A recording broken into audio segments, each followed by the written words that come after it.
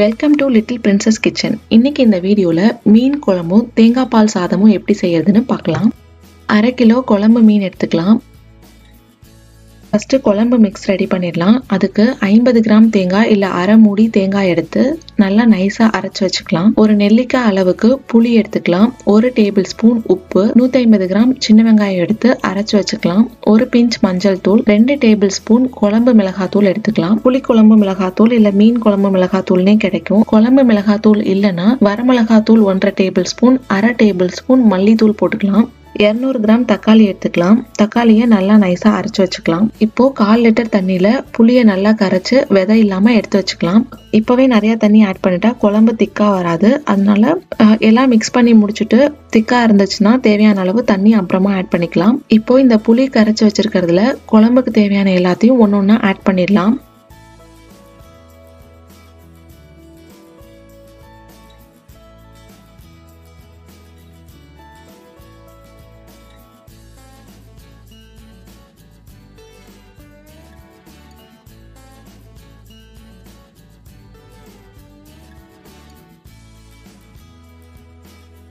இப்போ இது எல்லாத்தையும் ஆட் பண்ணியாச்சு. இது எல்லாத்தையும் நல்லா மிக்ஸ் பண்ணி விட்டுறலாம்.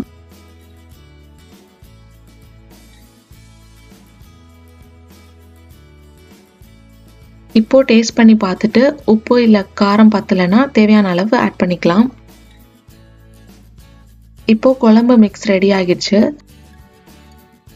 தாளிக்கிறதுக்கு 2 டேபிள் ஸ்பூன் எண்ணெய், அரை டீஸ்பூன் வெந்தயம், 50 கிராம் சின்ன வெங்காயம் நறுக்கி வச்சுக்கலாம். கொஞ்சம் பொடுசா நறுக்குன கொத்தமல்லி தழை எடுத்துக்கலாம். இப்போ ஒரு பாத்திரத்தை ஹீட் பண்ணி 2 டேபிள் ஸ்பூன் ஆயில் ஆட் பண்ணிக்கலாம்.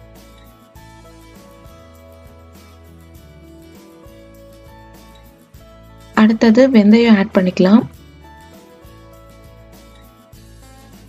வெந்தயம் நல்லா பொரிஞ்சதுக்கு அப்புறம் வெங்காயம் ஆட் பண்ணிக்கலாம். வெங்காயத்தை நல்லா வதக்கிடலாம்.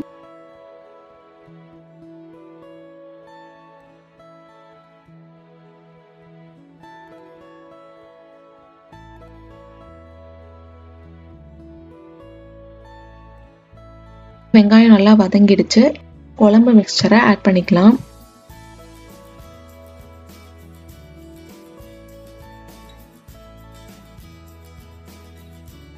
இதை மூடி வச்சு கொதிக்க விட்டுறலாம்.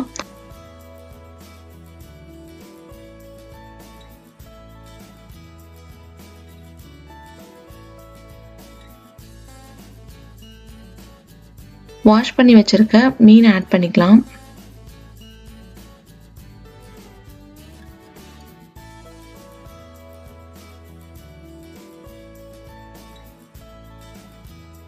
இப்போ இதை 5 to 10 மினிட்ஸ்க்கு கவர் பண்ணி நல்லா குக் பண்ணிடலாம். இந்த ஸ்டேஜ்ல கொத்தமல்லி தழை ஆட் பண்ணி சிம்மர்ல வச்சிடலாம்.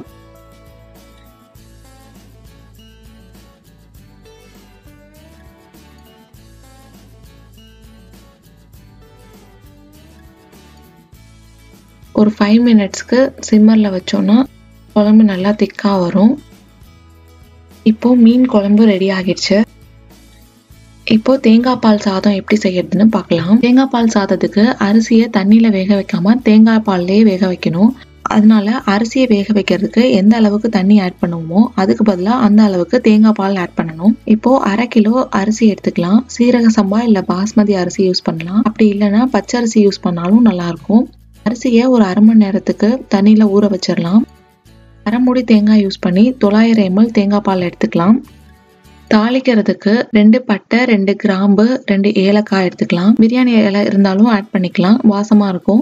50 கிராம் தக்காளி, 50 கிராம் பொடுசா நறுக்கின வெங்காயம் ஆட் பண்ணிக்கலாம். ஒரு பச்சை மிளகாய், 2 டேபிள் ஸ்பூன் இஞ்சி பூண்டு பேஸ்ட் எடுத்துக்கலாம். கொஞ்சம் கொத்தமல்லி தழை, கொஞ்சம் புதினா தழை எடுத்துக்கலாம். இப்போ குக்கர்ல 1 டேபிள் ஸ்பூன் எண்ணெய் ஆட் பண்ணிக்கலாம். 1 டேபிள் ஸ்பூன் நெய் ஆட் பண்ணிக்கலாம். பட்டை, கிராம்பு, ஏலக்காய்லாம் ஆட் பண்ணிக்கலாம். அது பொரிஞ்சதுக்கு அப்புறம் வெங்காயம் ஆட் பண்ணிக்கலாம். எண்ணெய் சூடா இருந்துச்சுன்னா ஒரு மாதிரி இலை கருப்பா மாறிடும். அதனால வெங்காயம் ஆட் பண்ணதுக்கு அப்புறம் பிரியாணி இலை ஆட் பண்ணிக்கலாம்.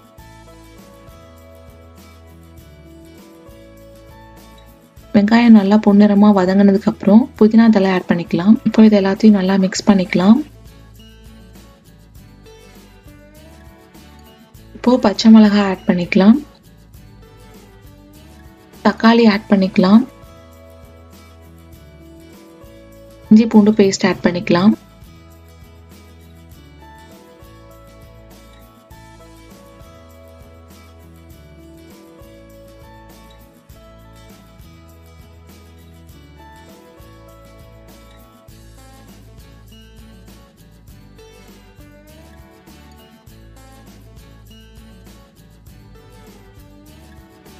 நல்லா வதங்கினதுக்கு அப்புறம் கொத்தமல்லி தழை ஆட் பண்ணிக்கலாம்.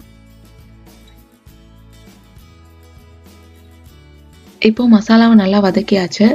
இப்போ தேங்காய் பால் ஆட் பண்ணிக்கலாம்.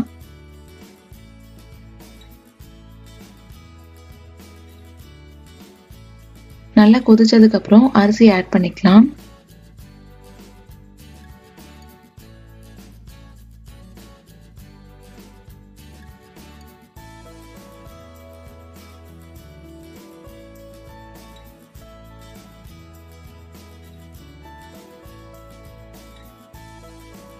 இப்போ இதை நல்லா மிக்ஸ் பண்ணி விட்டுட்டு தேவையான அளவு உப்பு ஆட் பண்ணிக்கலாம்.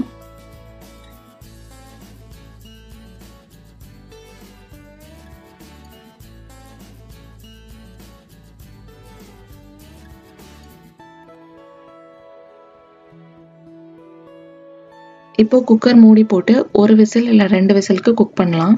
அதுக்கு மேல குக் பண்ணா சாதம் குழஞ்சு போயிடும். சாதம் கரெக்டா வேகிற அளவுக்கு குக் பண்ணிக்கலாம். இப்போ தேங்காய் பால் சாதம் ரெடி ஆயிடுச்சு. இதை மீன் குழம்பு கூட வச்சு சாப்பிட்டா ரொம்ப நல்லா இருக்கும். நீங்களும் இந்த ரெசிபி ட்ரை பண்ணி பாருங்க. உங்க ஃப்ரெண்ட்ஸ்க்கும் ஷேர் பண்ணுங்க. உங்க ஃபீட்பேக்ஸை கமெண்ட்ல சொல்லுங்க. மறக்காம சப்ஸ்கிரைப் பண்ணுங்க. தேங்க்யூ.